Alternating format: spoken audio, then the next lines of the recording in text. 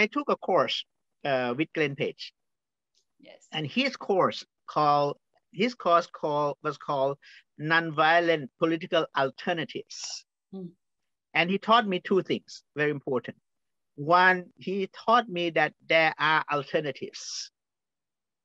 There are these nonviolent alternatives. Nonviolent actions has always been in history the weapons of ordinary people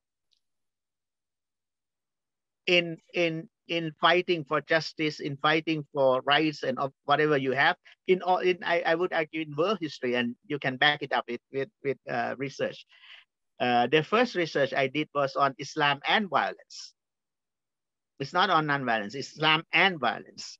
So when people ask me all the time, you look at the case of the Philippines, southern Thailand, or elsewhere in the world, whether Islam caused violence, I would say no. But Islam is used to justify violence. That's true. Islam can be used to justify violence. And then given my experience, I would say that all religions can be used to justify violence. And Islam is no exception in that regard. The Nonviolent Crescent is my attempt to delineate Islamic principles in support of nonviolence and against the use of modern violence. For Islam, because we are a religion built on the idea that God is the embodiment of mercy.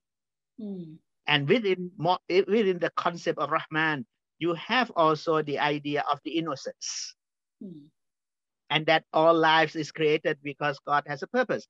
And all this together, and then I would argue that if you go that route, you will undermine the purpose of creation itself, and therefore it will be antithetical to Islam. As a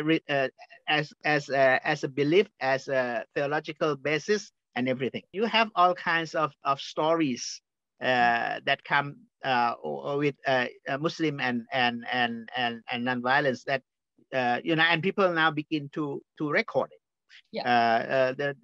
The work of Mary King, for example, about the second Intifada, the first Intifada, for example.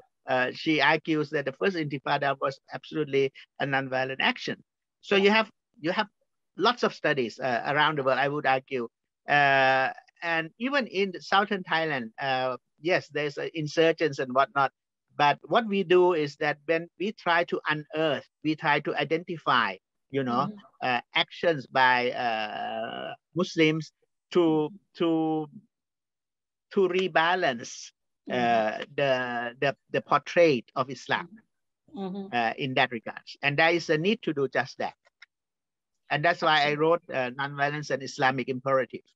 About 25 years ago, we began to plant this Strategic Nonviolence Commission in the heart of the security agencies. Okay.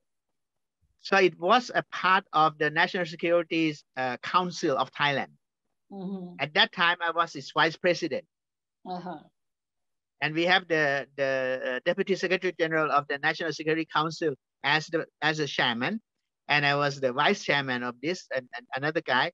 And what we have done is that our job is to come up with alternative policies, nonviolent policies on security matters. So when they come up with the usual things, security oriented, how to use violence and whatnot, we came up with alternatives for the government.